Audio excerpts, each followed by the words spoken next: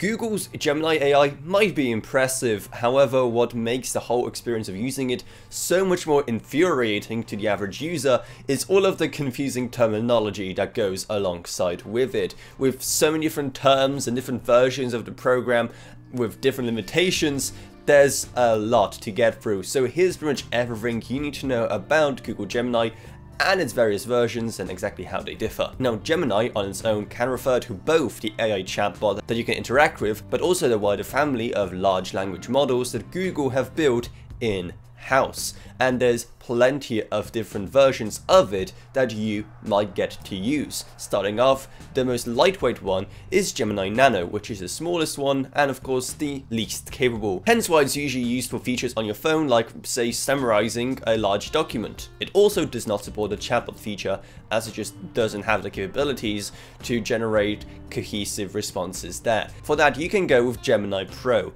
This is the model that you will be interacting with if you're using a chatbot by, say, going onto the Gemini website online or by downloading the app available on both Android and iOS. It is a medium-sized model that, in terms of capabilities, is said to be around that of ChatGPT 3.5, so extremely capable and should be able to do pretty much everything you want it to do, including things like, say, image generation as well. However, if you need even more, if you need a very refined model with as many parameters as possible, then there is Gemini Ultra, which offered the best results, but it was locked under a $20 subscription. So that was the original stack of 3 different options that Google launched Gemini with. However, it got a lot more complicated since then.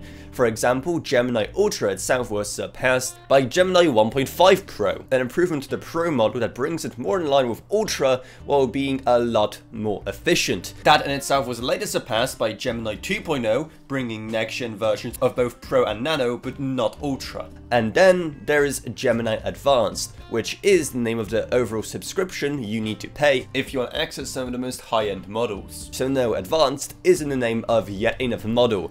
So yeah, it is getting pretty confusing at this point, but we're not done yet. Then there's Gemini for Workspace, which is the integration of Gemini into several work and enterprise apps within the Google ecosystem, like, say, for example, Gmail or Google Docs. And finally, there's also the Gemini Image Creator, which, if you've seen stuff like DALL-E or Midjourney, you know exactly what this thing is capable of. And while it does create some pretty impressive results, there are also restrictions. For example, it is not available in France or any of the French territories for legal reasons. And also, if you want to generate any images, including people, then you are also going to have to pay up for that Gemini Advanced subscription. All in all, while Gemini is an extremely capable large language model, and it is only going to get better with time, as these things do, Google definitely haven't made things easy to understand, but hopefully now you know exactly what all the different versions are, what they offer, and what all of the terminology means. So if you found this video helpful, maybe subscribe to How to Authority for more like this in the future.